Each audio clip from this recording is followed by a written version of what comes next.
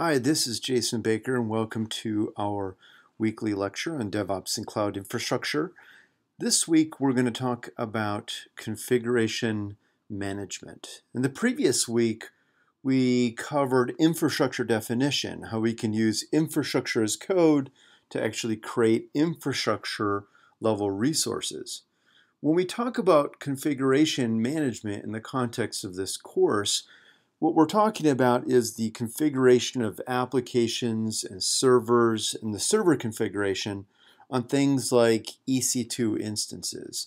When we spin up an EC2 instance, we can actually configure all the applications and services that are going to run on that instance using infrastructure as code techniques. Or maybe we want to create something like an AMI and pre-bake the configuration of our applications and services onto that image. We can then use the AMI to deploy an entire fleet of EC2 instances. And so configuration management is really a key technology when it comes to configuring the services running on our servers. Let's look at the agenda for this week's lecture. First, I'll talk about a few different application deployment strategies that you can utilize to deploy your applications to a fleet of servers. We'll talk a little bit about immutable infrastructure and why immutable infrastructure is becoming a preferred way to deploy our applications in modern cloud computing infrastructure. I'll give you a hands-on demonstration of a tool called Packer, which we use to build things like AMIs and configure the software on those AMIs. Then I'll talk a little bit about configuration management, and most of the lecture will focus on a specific configuration management tool called Ansible. Let's dive right in. So deployment strategies. Well, once you have created and built your application, how do you go about deploying that application to distributed infrastructure? The strategy that you follow to deploy your application on one server is very different than the strategy that you might use to deploy your application to a dozen servers or even 100 servers. When you're deploying your application to distributed infrastructure, you have to keep in mind that there's always this trade-off between the speed of your application deployment and the amount of risk that you are incurring from that deployment strategy. So there are certain deployment strategies which are really fast, but more risky, and there are other strategies that have much less risk, but are also have slower deployment speeds. And the other thing to keep in mind is that cloud computing and cloud infrastructure provides for some particular deployment strategies that really weren't possible. Well, they were possible, but would have been really expensive to implement in the past if you were using traditional infrastructure within your corporate data center. Because of the cloud pricing model and the elasticity of cloud infrastructure, there are deployment strategies that we can take advantage of in the cloud. Okay, so let's look at a couple different deployment strategies. The first one is really the simplest one, and that is we have a single server and we want to deploy our application to that server. This single server deployment strategy is really common in a testing or application development sort of situation. Maybe you have an application, maybe you have a production service that isn't highly available, doesn't need to be highly available, and only needs to run on a single server. Well, deploying your application to a single server is very quick and it's very easy. When you deploy your application to that server, there's going to be some sort of service outage. There's going to be some period of time when you need to take down your service or take down or stop your application while you are replacing that application with a new version. So your service or your application will be unavailable for a period of time. And when you deploy your application to that server, there's if you need to roll back the changes that you've made, you basically just need to either uninstall your software or reinstall the previous version of your software application. So single server deployment strategy, very simple. We're just simply updating our software on a single computing instance. Where things become more challenging is when your application is deployed across multiple servers. You might have multiple application servers that are all behind an elastic load balancer. The elastic load balancer is distributing requests across those servers. How do you go about upgrading and updating your application across the fleet of servers? Well, there's a couple different strategies. The first strategy is what we call a big bang deployment strategy. And with this strategy, you're essentially deploying your software across all of those servers all at once, all at the same time. And this is a fairly common strategy if you have a small set of servers. Maybe you only have a handful of servers that you need to update. It's a quick process because you're updating your application across all these servers at the same time in parallel. And you might be wondering, well, how do you go about updating your software across all these servers? And we'll look at a tool, Ansible later on that you could use to do that. But there's a variety of tools in the marketplace. There's an open source tool called Capistrano, which is popular. And there's a variety of other tools that you can use to deploy your software onto multiple servers at the same time. Well, with this big bang strategy, you have a problem, and that is when you deploy your software across all of the servers at once, the servers are going to be unavailable for a period of time because your existing software is either going to be removed or it's going to be shut down while your new software and new code is being deployed in each one of those computing instances. And so that the big bang deployment might be really fast, but it's also risky because your customers are going to experience a service outage. And the other thing is if you need to roll back the deployment, then you basically have to install the previous version of your software code again. So it can be challenging to roll back any changes that you made to these computing instances during your software deployment. So when you think of big bang deployments, think of a very fast and speedy deployment process, but one which is also very risky. The second deployment strategy that you can utilize is what we call a minimum in service deployment strategy. And with a minimum in service deployment strategy, what you're essentially doing is you're specifying that instead of deploying your software across all of your servers in your fleet of servers, you're going to keep a minimum number of servers up and running and supporting your existing customers. And then you're going to have a second set of servers which are being updated. So if you look at the example on the right, let's say we have 6 application servers here. And we've specified that we want to have 2 servers minimum in service at all times, meaning that we'll have at least 2 servers at all times supporting our customers.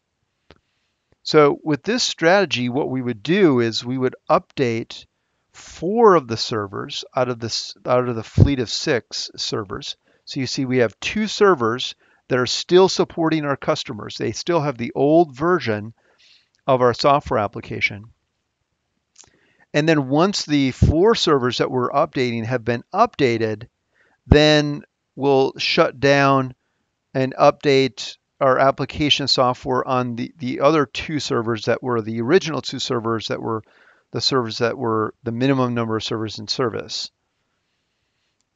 And once those 2 servers have been updated, now our code is deployed across all 6 servers in our pool. Well, the benefit of this strategy is that we can support larger environments, and our customers will not experience downtime because we always have a minimum number of servers that are supporting our customers.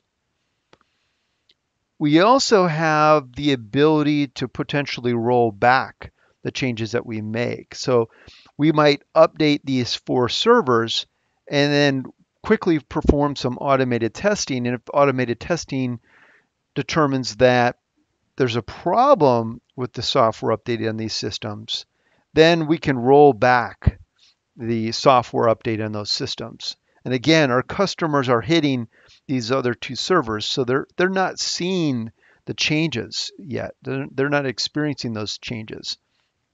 So this deployment strategy is a little slower, obviously, than Big Bang because we're not updating all the servers at once, but there's less risk.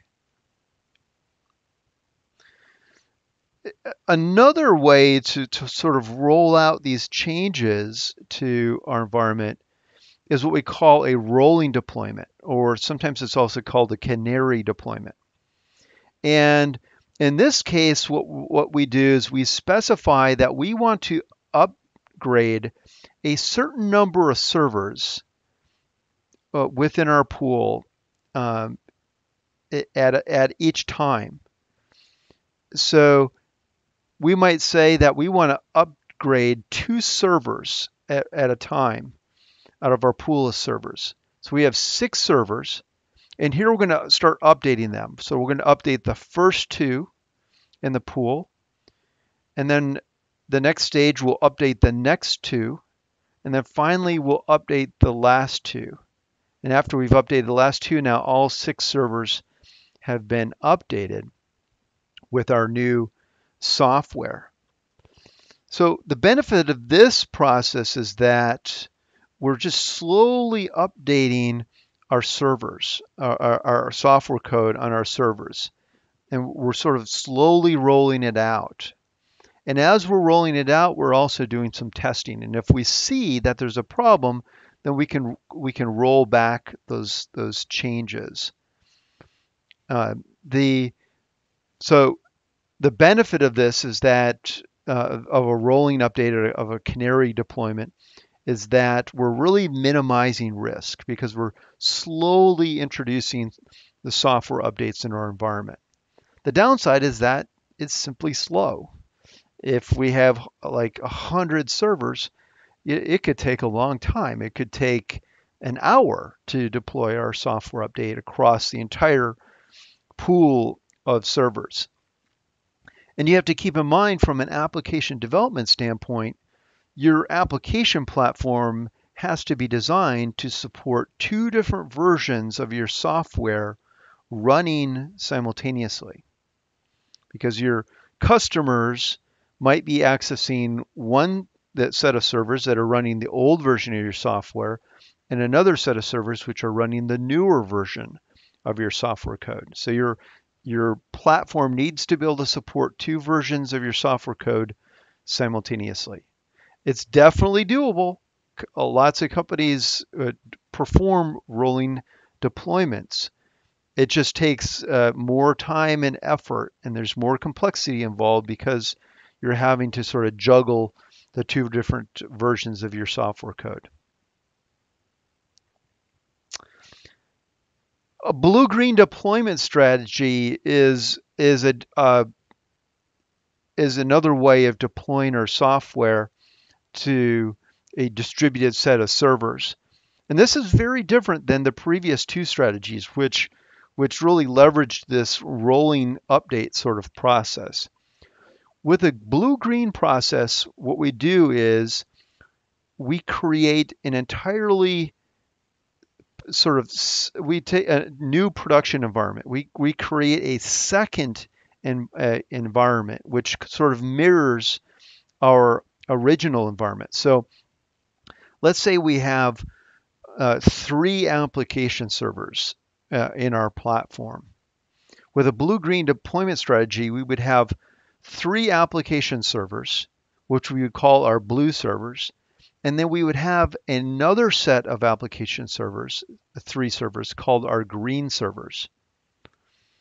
Now, customers are only accessing either the blue servers or the green servers at any given time. And we have the ability, using our Elastic Load Balancer or something like Route 53 service, to be able to switch customers from one set of servers to the other set of servers.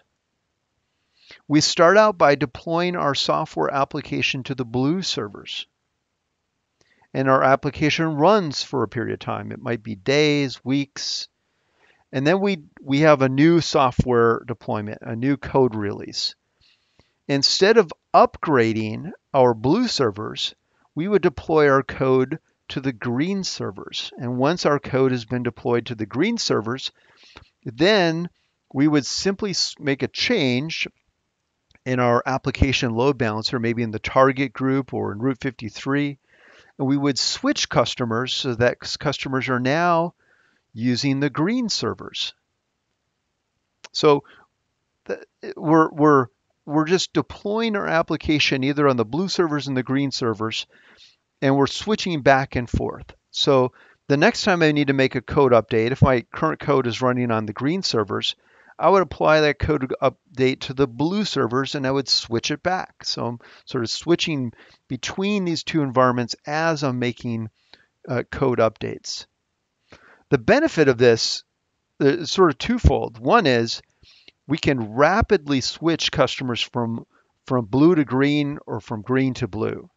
So it's almost like a big bang deployment in the sense that we can immediately upgrade all of our servers all at once, so to speak, because we're just simply repointing customers to a whole new set of servers. And if we upgrade if we point our customers to the new set of servers and we find out that there's a problem, then we can quickly switch customers back. So we have the ability to very quickly roll back changes just by simply redirecting customers to the previous server pool.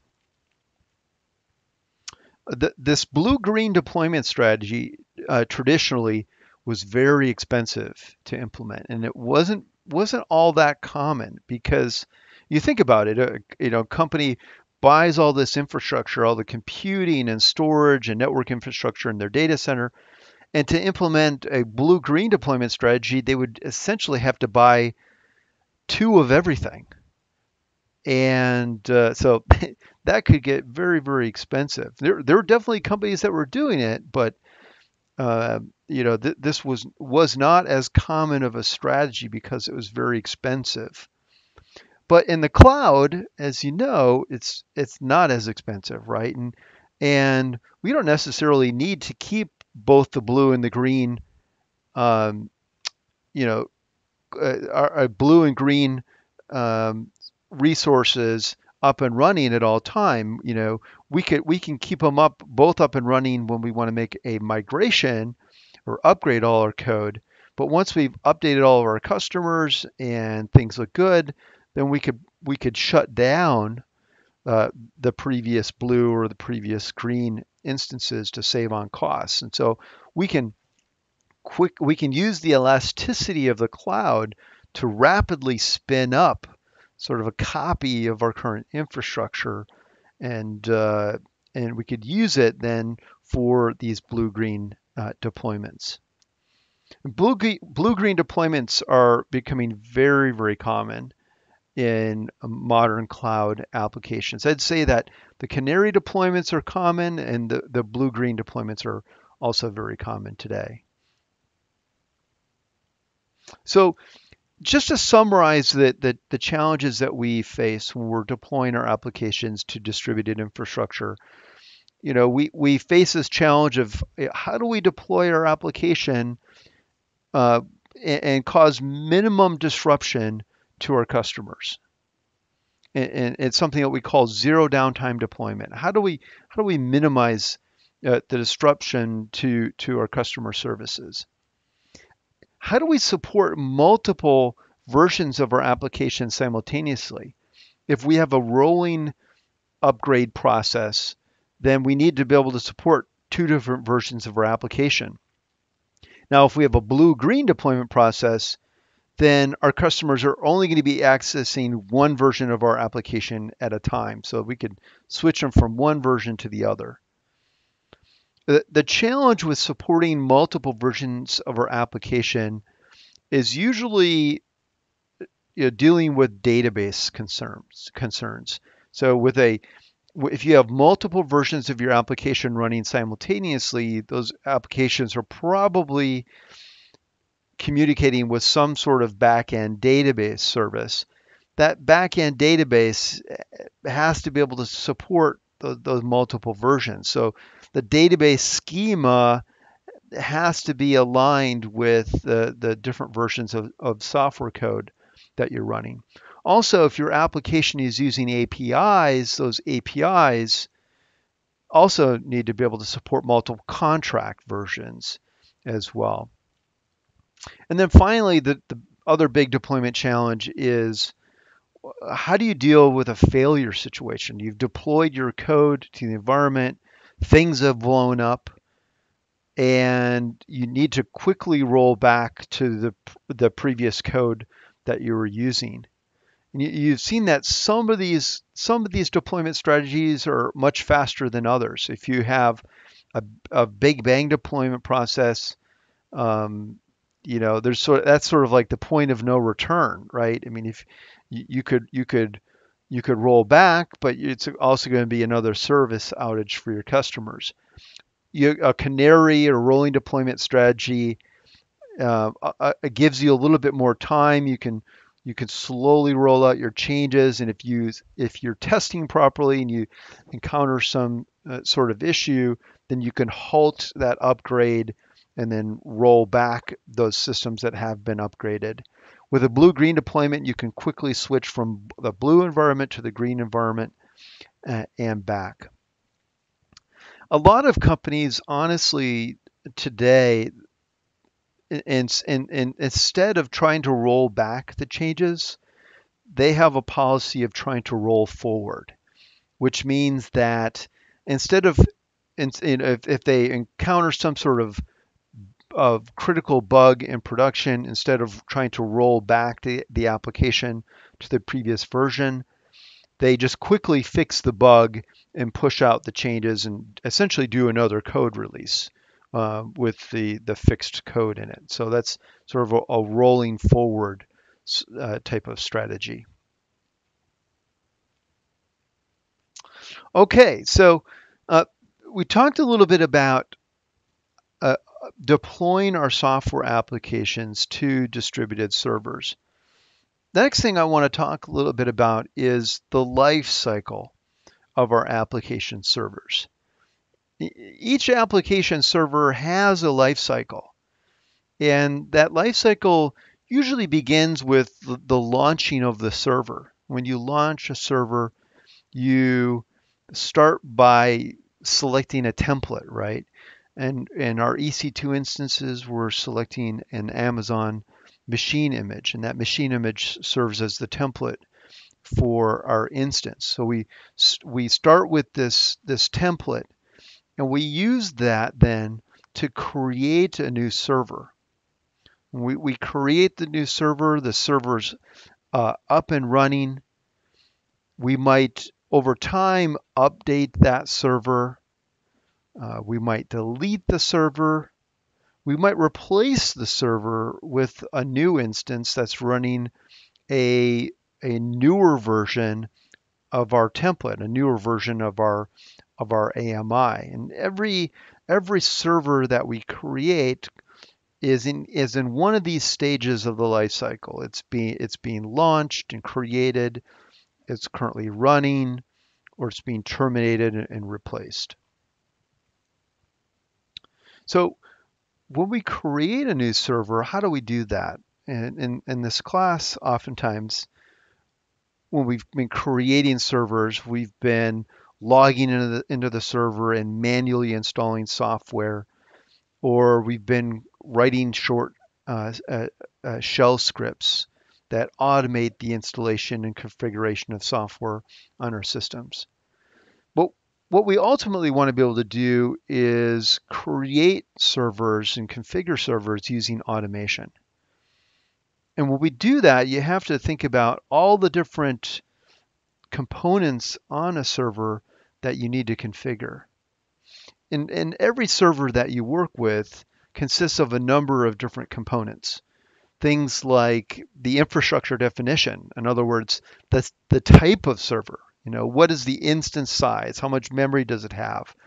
How many storage volumes are attached to the server? Every server has an operating system. In our class, we've been using the Amazon Linux distribution, or in some cases, we've used the Ubuntu Linux server distribution. Every server has software installed, things like Apache and Nginx and MySQL database. The operating system and our applications also have configuration. We can configure the operating system to work a certain way or configure our applications. And those configuration files are oftentimes like JSON files or YAML files or XML type files.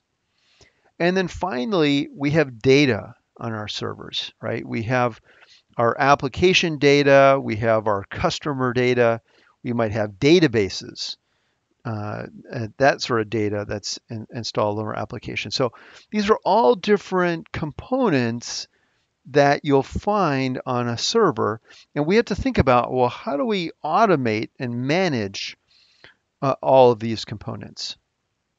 Well, last week you saw that we could use an infrastructure definition tool to define our server infrastructure. We can use tools like CloudFormation, and we can use Terraform by HashiCorp. We can use auto scaling to automatically create new instances for us based on a launch configuration. So we can use those tools to create the computing infrastructure.